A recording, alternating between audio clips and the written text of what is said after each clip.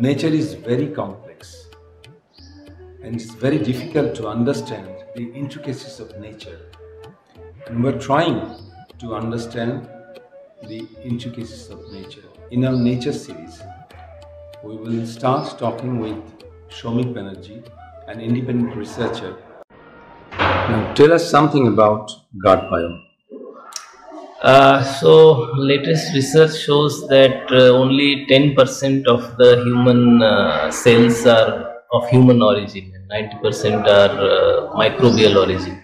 And if we look at it in terms of genes, 99% of the genes are microbial and 1% are humans. This has come out from the Human Genome Project. When they were sequencing the human genome, we found that there are more genes of microbes than humans, and when they started analyzing it, this is the result we found, that 90% is of microbes. So basically what I am standing in front of you, I am actually not I, but I am a super organism of trillions of microbes which are there in my body, and the most important part where they are located is the gut.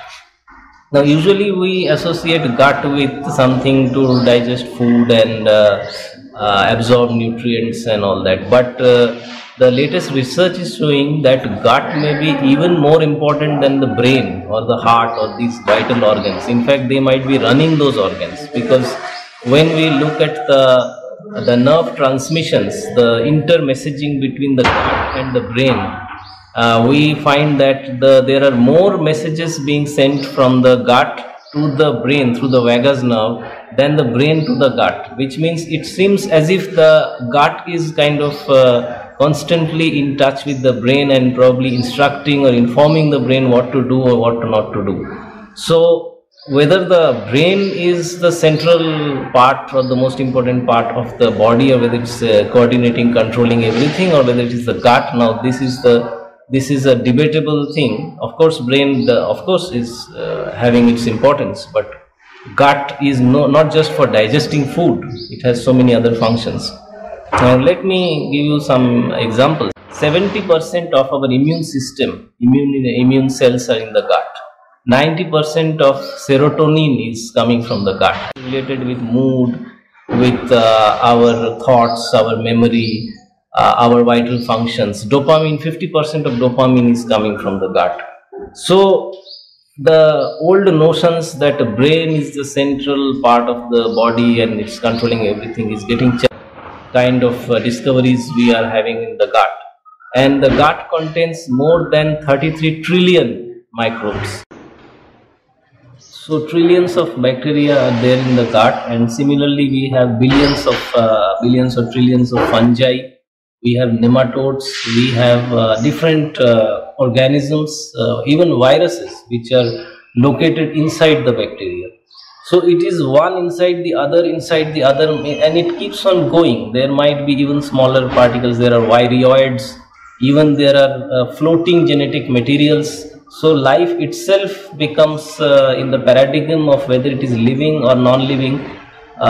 This kind of strange things are there inside the body, and those are the things which make us work, think and function as a human. We do say that we are so and so, but we are actually a conglomeration of microbes, and this is not only restricted to human bodies. It is there in the animals, it is there in the plants, it is there in the seeds, it is there in the rocks, it is in the air. Everywhere we have microbes, and microbes functioning in different ways.